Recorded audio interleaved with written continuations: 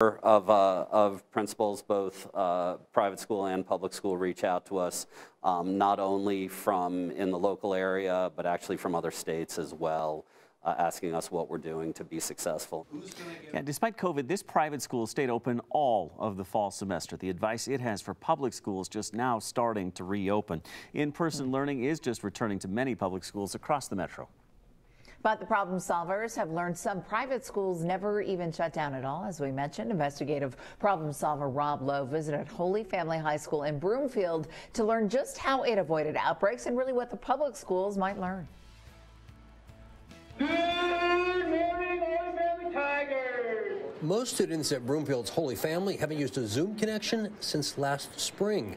Every morning since mid-August, kids at the private high school walk past a $25,000 thermal camera that takes their temperature and beeps if anyone is over 100.4 degrees. Especially as seniors, my class was able to kind of set the precedent that, hey, this is a privilege to be here and we need to take it seriously. Student Michael White says he hated learning by Zoom when the pandemic first hit. He says kids were so happy to return, there's been positive peer pressure among the students not to party on weekends or be less safe off campus than they are on campus. Definitely, 100%, especially with the athletics and theater department and fine arts going on. It was a big push because we missed out on those activities last year. The school has created one-way hallways based on health guidelines, suggesting people are less likely to absorb respiratory droplets from an infected person if they walk in the same direction. The school even installed this special air purification system thanks to a generous donor, very generous.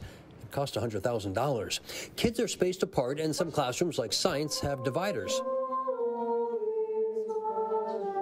Masks are given, but choir kids are assigned special masks designed for singing while minimizing the spread of air droplets. The lunchroom is a to-go menu, so kids generally eat outside or in the gymnasium spread apart. We looked at models that we'd seen over in Europe of schools being successful over there. Principal Matt Hopley says he's never seen kids so happy to be at school. He tells the problem solvers the number one reason for reopening in the fall was not because of academics, though obviously important.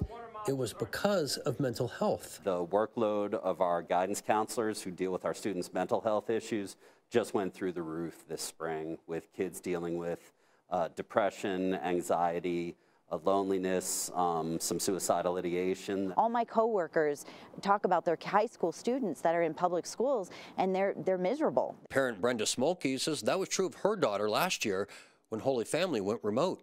She says reopening this year was critical for her daughter, now a senior, as she considers life after graduation. And it's been really essential for her to have access to her college counselor.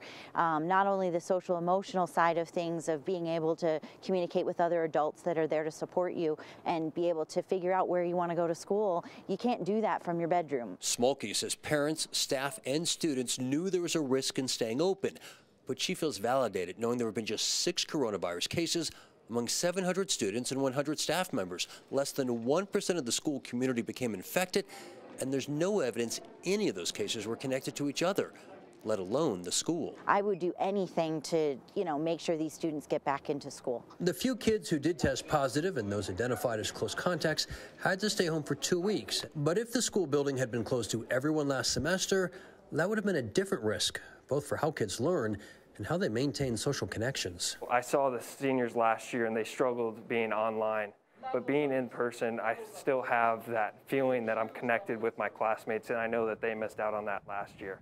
Holy Family has some advantages not all public schools have: smaller classes and that $100,000 air purification system.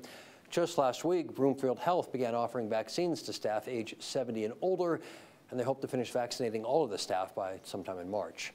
Rob Lowe, FOX 31. All right, thanks to Rob there. Universities in Colorado making COVID plans.